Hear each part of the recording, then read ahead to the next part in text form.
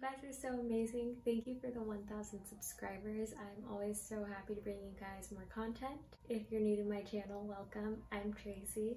For this week's episode, I'm going to be thrift flipping this polo. So it's a Michael Kors Heather Blue polo.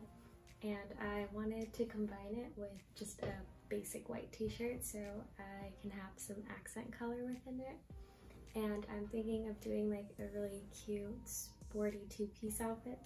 For the skirt, I actually made a pattern, so I will have this available in my Etsy shop for you to purchase. And again, I apologize because it is a size small. I don't know how to grade patterns. I promise I will learn, so don't worry. I hope you guys enjoy this tutorial, and please don't forget to like, comment, and subscribe. Grab your polo and mark 12 inches above the hem.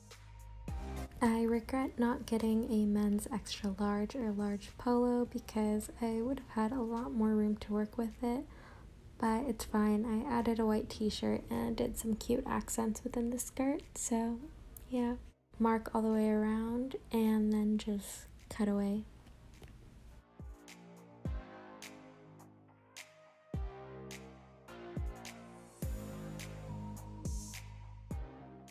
Now that you have two separate pieces, you can put the top part away, we'll need it later, and just grab the bottom half. Match your side seams so you don't have a seam on your center front fold when you're cutting out your pieces. And I'm just lining up my pieces to the hem, the center front fold. Ignore my blank patterns. All the directions are written on them, so just cut and follow that.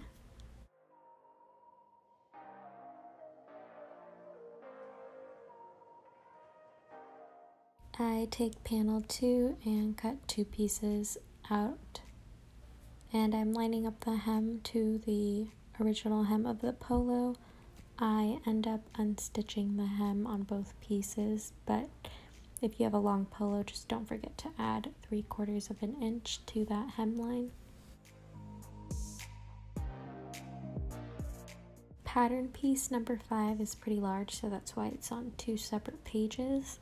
So just cut the dotted line off one of the pieces and then match them to the other and just tape it together like so. And now you have one big pattern piece. And this is the back panel, so it will be cut on the fold. So take the other side of the polo and just line it up. And I'm cutting exactly on the hemline, and I'm adding 3/4 of an inch.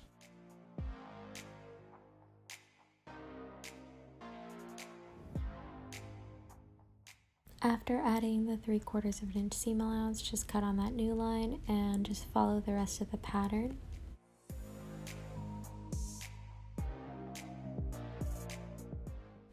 I'm taking my white t-shirt and cutting it apart, and I'm taking panel 4 and cutting it twice just because my cotton t-shirt is a little bit of a lighter weight fabric compared to the polo fabric, so I just wanted the weight to be equal, and this is just optional.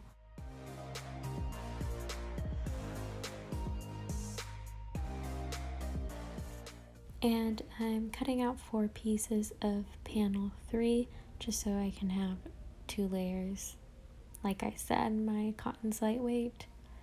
And don't forget to match up your grain lines. And the way I match up my grain line is I just make sure the fold of the fabric is lined up on a straight line, and then I take my ruler and make sure the straight line on my pattern piece is parallel to that line.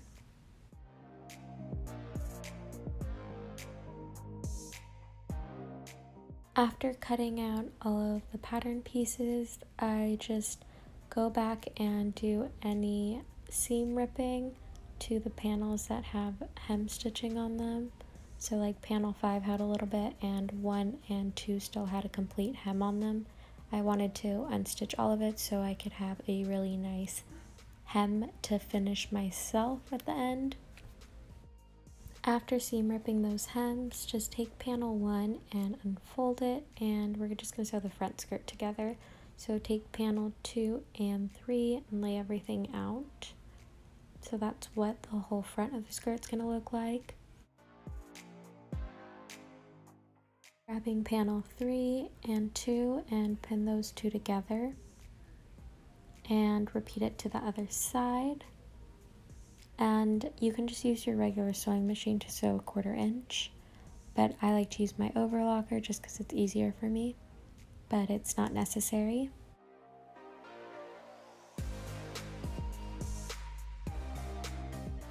After sewing panels 3 and 2 together, place right sides together on panel 1 and just sew that princess seam.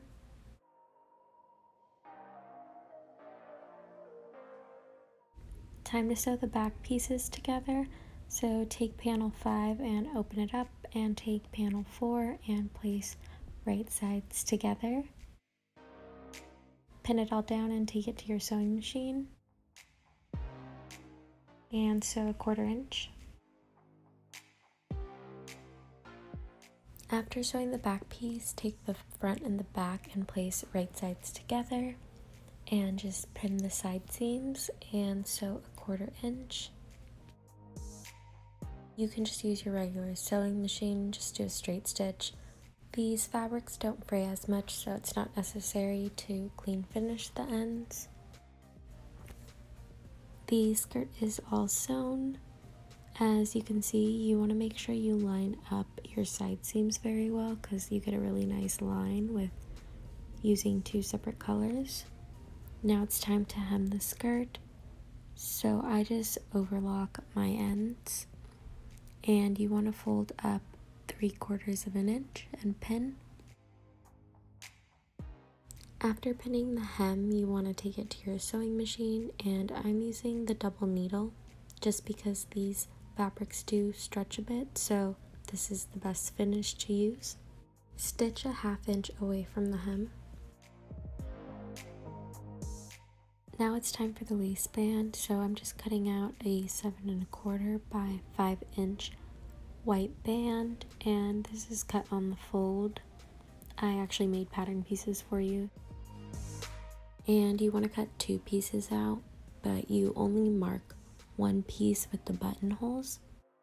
With 1 piece of the waistband, you want to fold it up 1.5 inches and just pin it down.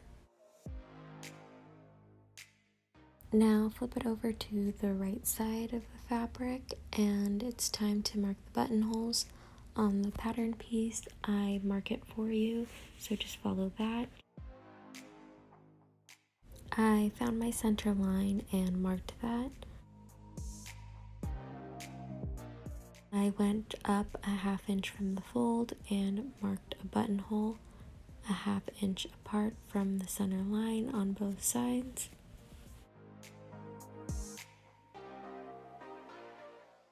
Now it's time to take it to your sewing machine and just sew down your buttonholes. If you need a tutorial on how to use your buttonhole foot, just watch my first video. I go over step by step.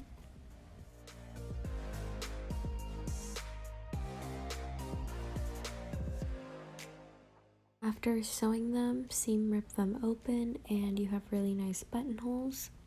I overlocked my ends, but you don't have to. Take the other waistband and pin right sides together, just open it all up and sew down a 1/4 inch. After sewing the waistband together, turn it inside out and fold up 1.5 inches all the way around. Don't forget to press everything so it's nice and clean, so I just pressed the fold so it would all stay in place. Now it's time to attach the waistband to the skirt. I hope this makes sense, but take the raw edge and just pin it to the waistband. So you're matching the right side to the wrong side, if that makes sense. Match up your side seams and center front and just pin it all the way down. After sewing it a 1/4 inch all the way around, you want to take your waistband and just fold it down on top of that seam, cover it, pin it all the way around, and you have a really nice clean finish waistband on the inside and the outside. So I'm just taking it to my sewing machine and using the double needle and stitching as close as possible to that fold. And after sewing the waistband down, I take my 1/2 inch spaghetti drawstring. If you need a tutorial on spaghetti, just watch my previous video. And I'm just taking a safety pin and using the push and pull method to get it all the way through.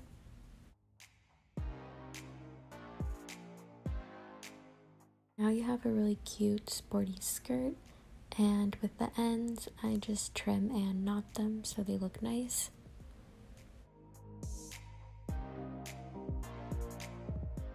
And now it's time for the top. I apologize. I didn't press record when I was cutting the top, so I'm sorry, but I just went ahead and took all the measurements for you.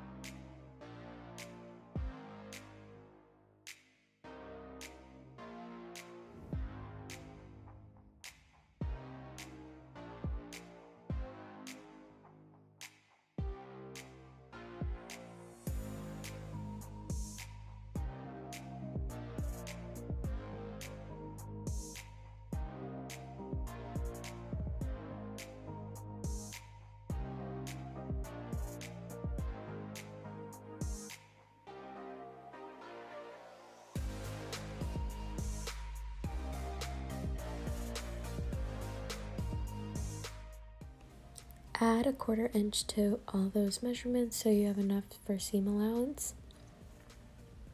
And I just fold it back and use a double needle stitch. And I do this to the armholes and hem. After hemming the armholes and the hem, I go in a 1/2 inch at the front hem only and connect it to the bottom of the armhole so I get a diagonal line. And that is going to be my new side seam. Cut on that new line and fold 3/4 of an inch and pin that down. This is going to be our tunnel for our drawstring.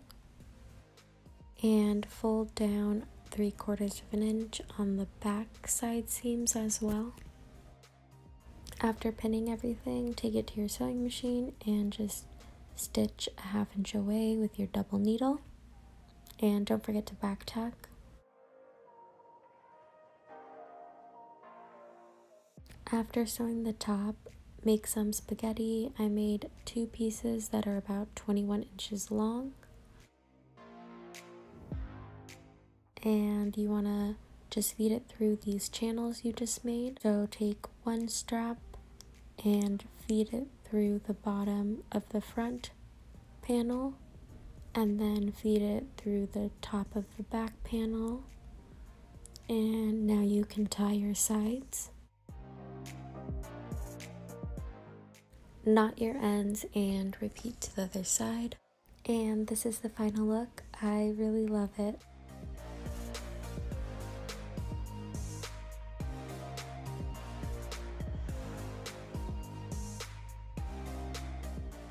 Thank you guys so much for watching, and please don't forget to like, comment, subscribe.